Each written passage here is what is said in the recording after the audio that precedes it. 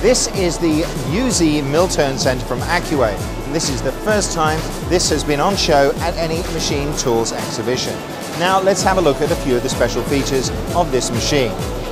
Firstly, we can see this machine features two turrets. You've got a top turret with Y-axis functionality, and then you also have the lower turret.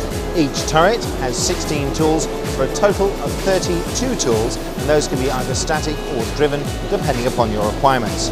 You also have front and back machining with the two 5,000 RPM spindles, so you can easily handle complex machining of workpieces. Now the Y-axis functionality here can be shared between the front and back spindles, so you can easily complete components and reduce your cycle times. If you'd like to learn more about the products from Accuway, please check the link at the end of the video.